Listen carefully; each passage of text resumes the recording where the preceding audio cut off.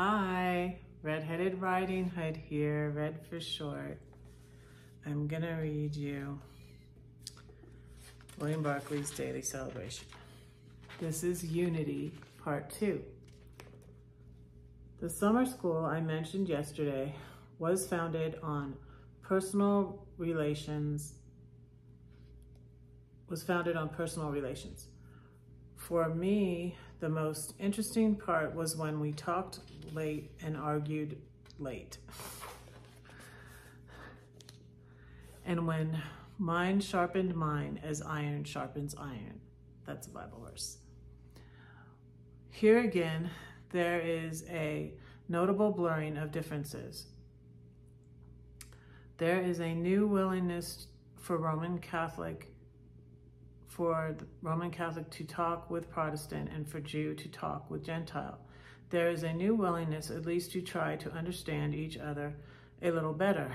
Scholarship, prayer, human relationships brought us together, but we knew, however, that there was a limit. The sacrament was never celebrated. This makes me think if this was kind of one of those retreats, like we went on one once, which was called, I forget what it was called. It's funny, I remember my cousin, who's Roman Catholic, hers was called Cicero, and I can't remember what the one I went to was called. Tres Dias, that's what it's called, 3 days. It's called Tres Dias. I'm wondering if it was something like that, because that's like an ecumenical thing. But you usually do take the sacrament.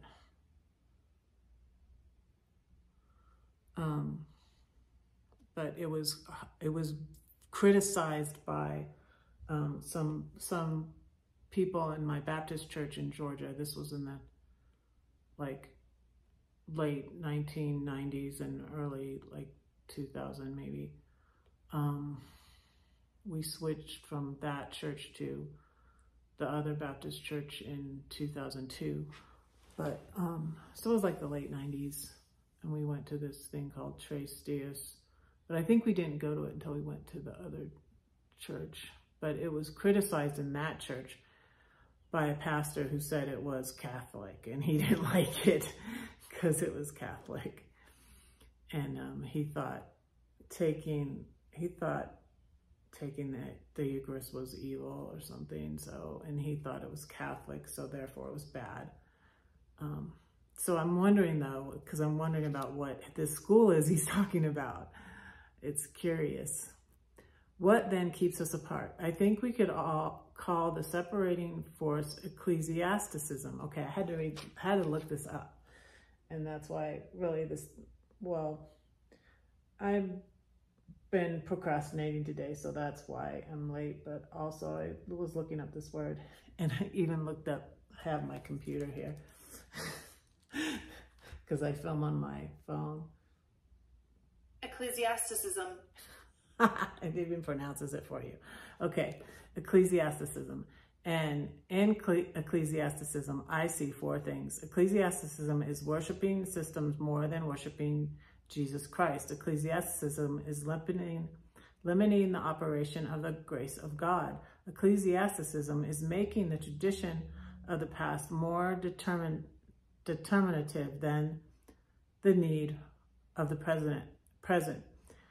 Ecclesiasticism is holding an exclusive rather than an inclusive view of the church. Today, there is more hope than ever there was of real unity. It is the ordinary members of the church who can make that hope a reality and who can provide the leadership which the ecclesiastical hierarchies have failed to supply. Interesting.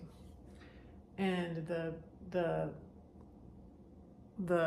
sample sentence here is the ecclesiasticism that so often gets in the way of the gospel. So again, very interesting, makes you think, makes me wonder what this this thing was that he went to. I maybe could look it up because he lived in Scotland in, you know, the 1960s and 1970s. And so maybe I could look it up and find out more about that. But it's really interesting, gets you to think. And so I hope you like me reading this. I'm enjoying it. So I'm gonna keep doing it until I finish the year out, which will be in December, because I think I started reading these in December. So don't say that no one cares for you, because I do, and God does too. Don't forget to pray for Red, because Red is praying for you. Bye.